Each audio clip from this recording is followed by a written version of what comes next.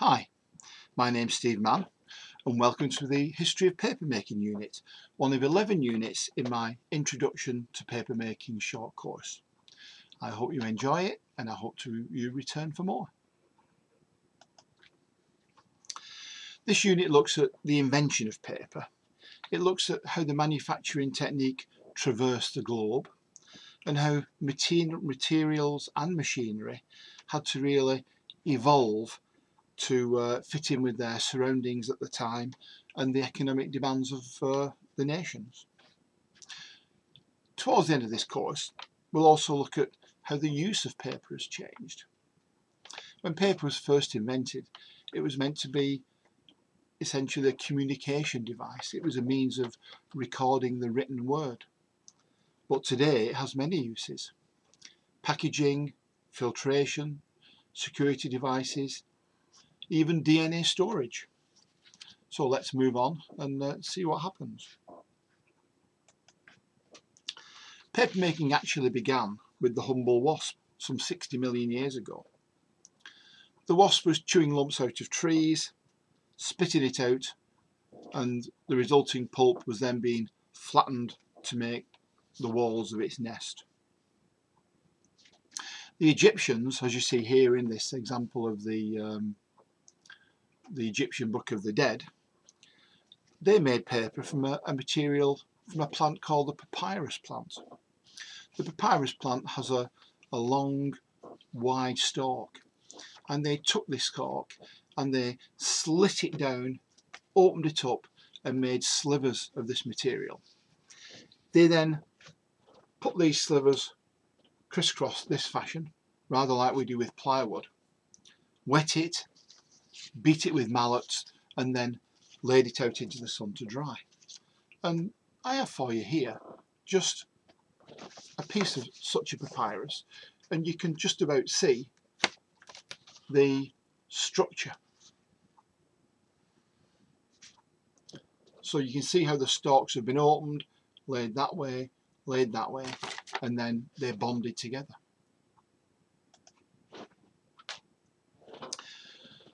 But it was left to the Chinese to invent paper as we know it today. There was a courtier in China by the name of Cai Lun, and he saw the problems of their particular recording media.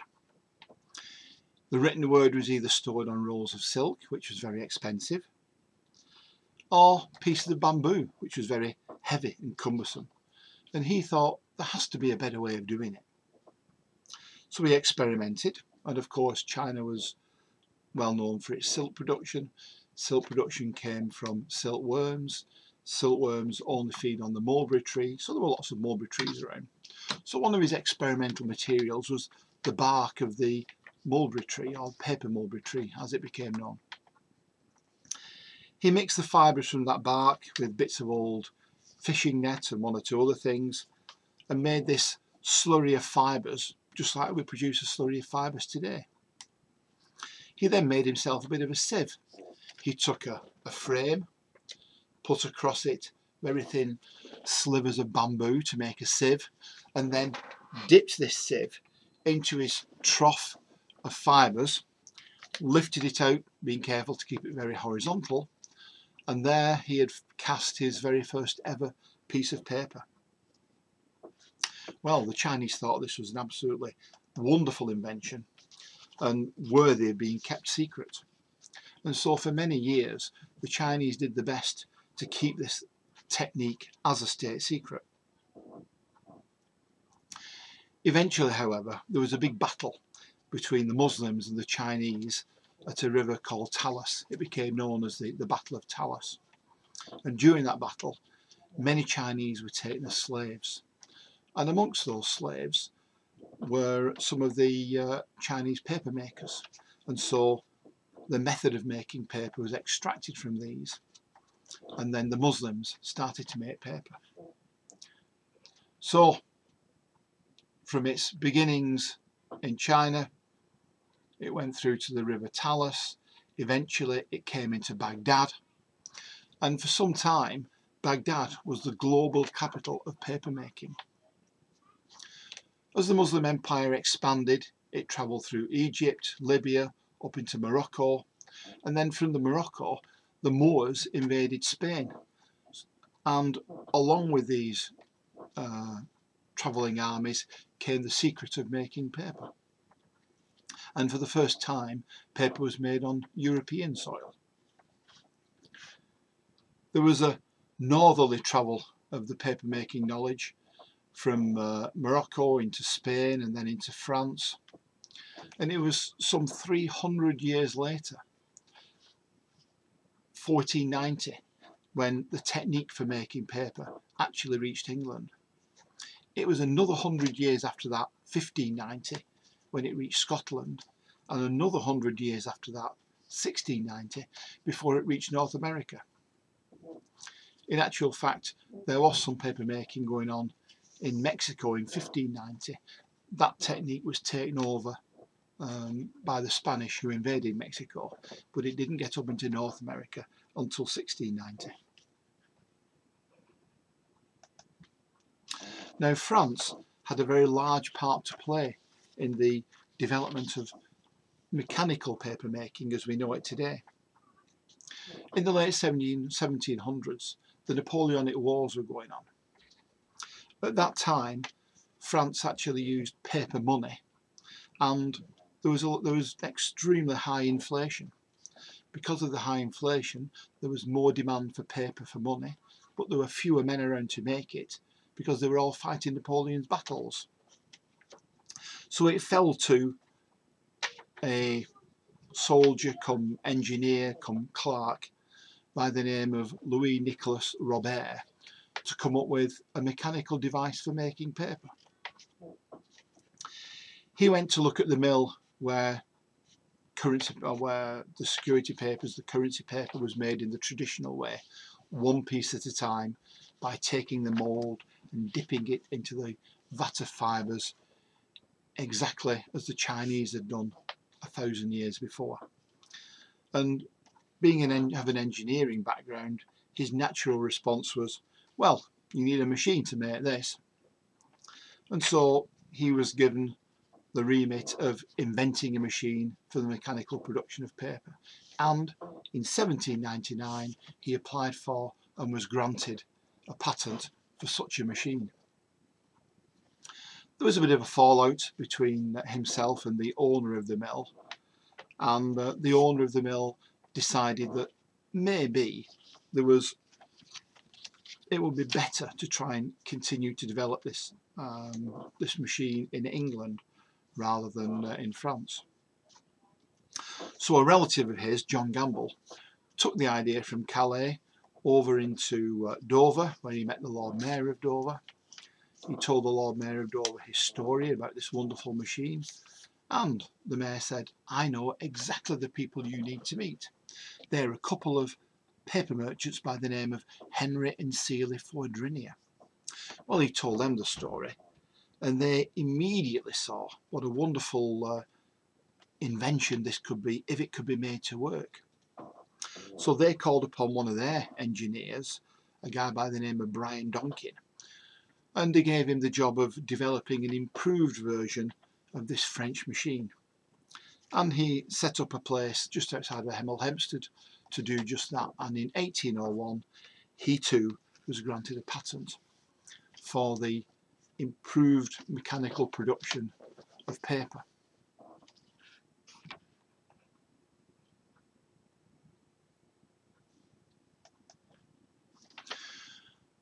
Although the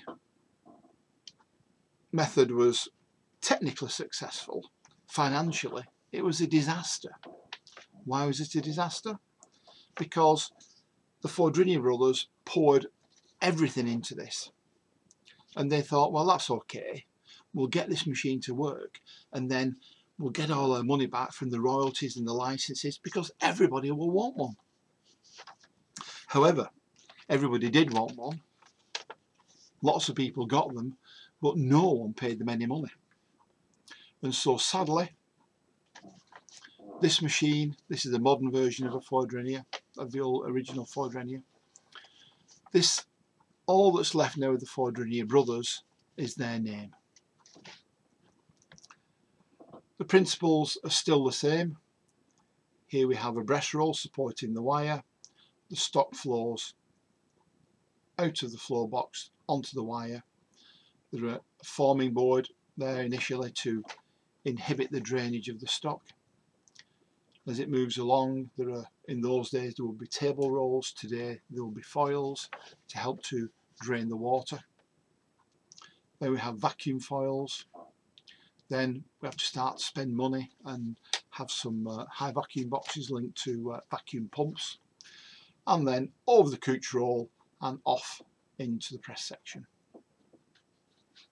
So that's a modern version of the piece of equipment that was developed just outside of Hemel Hempstead. Now, amazingly, on the plot next to where this was being developed, there was another inventor, a guy by the name of John Dickinson. And John Dickinson had the idea, well, yeah, there must be other ways of putting stock onto a wire, he thought. What he did was, he made this round trough, or vat, filled it full of paper making stock, and immersed into it a cylinder with a mesh wall. And his idea was, as the cylinder revolves, the water will drain through the mesh, it will carry the fibres with it, the fibres will stick on the surface of the mesh, and then we can bring them out of here, transfer them onto a felt, and take them away and dry them. And for several years, these two inventions fought head to head for dominance. Eventually, the flat wire system won, because there are limits to how fast vat formers can actually travel. And the flat wire could travel faster, therefore the overhead cost came down, paper became cheaper. And this method now, it only tends to be used for things that can be made at a very slow rate. Things like multiply board and security papers, etc. Anyway, that's enough of men and machinery. Let's just have a look at a glance at the numbers involved. If you remember, papermaking originally was all about a method of holding the written word. But look at today. Virtually 50% of all paper and board produced is used for packaging applications. Here we have printing and writings, the original use of it, and newspapers. You could class that as communication as well. Tissue is an increasing sector. And then finally there's a catch-all, others, things like DNA storage, for example. So that's a very quick overview of some of the paper markets, not too much detail. But who makes paper and who uses paper? What I would ask you to do here is look at the first three lines. For many years, America has been the largest producer of paper and board in the world. But look at the production between 2000 and 2007. 85, 83, 84 million tonnes. Pretty stagnant. Amazingly, look at Japan in 2000. For several years, Japan has been the second largest producer of paper and board in the world. And that's amazing, really. Always surprises me. It's such a tiny island, it has no natural resources. They bring in everything that they need. They bring in the wood pulp, they bring in the chemicals, they assemble them to produce an added value product, and then they export it. But look at the Japanese production figures, again in the same period. 32 million tonnes, 31 million tonnes, 31 million tonnes. Again, fairly stagnant. China, however, has decided that it is going to be the largest producer of paper and board in the world. And look at Chinese production. 31 million tonnes in 2000, almost 50 million tonnes in 2004, a 60% increase. 65 million tonnes in 2007. So they've more than doubled production in those 7 years. and China's production rates continue to increase.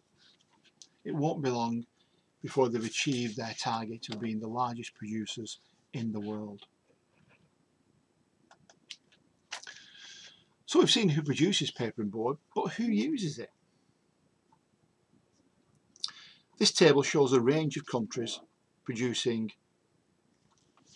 or using a range of volumes. It's arguable, but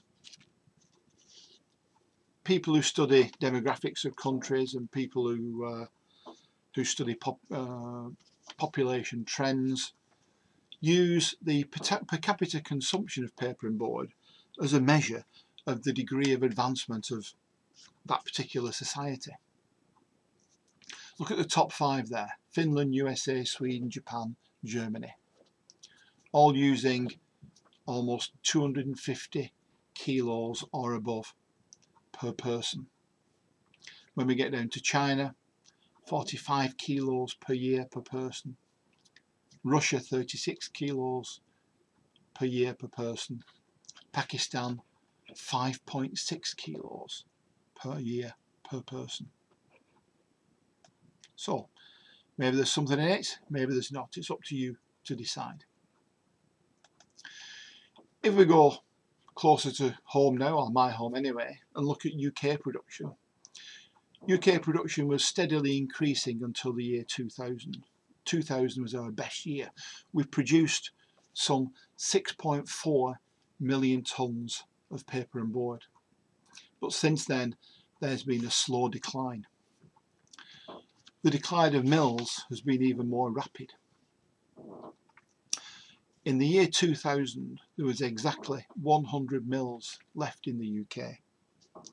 By the end of this year, by the end of 2012, there will be just 48 mills left.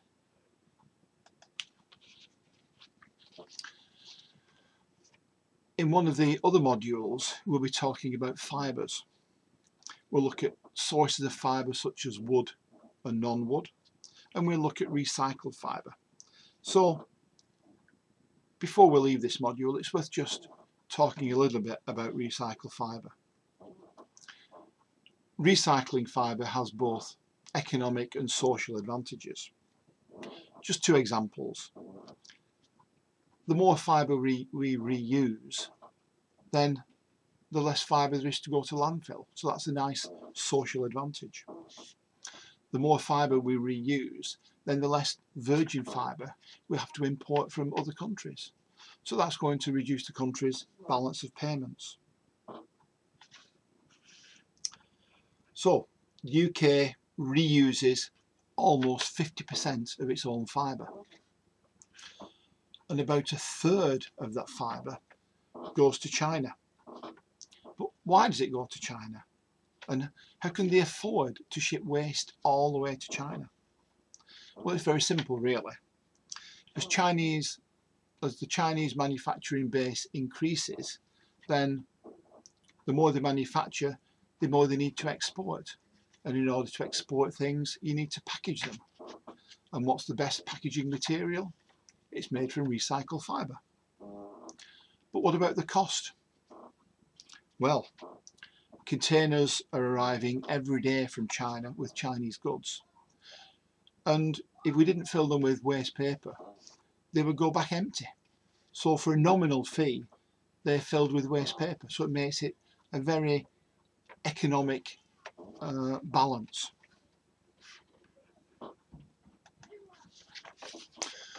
Well, that's the end of the history module. I hope you found it both interesting and enjoyable, and I hope you'll return and try some of my other modules. Thank you. Goodbye.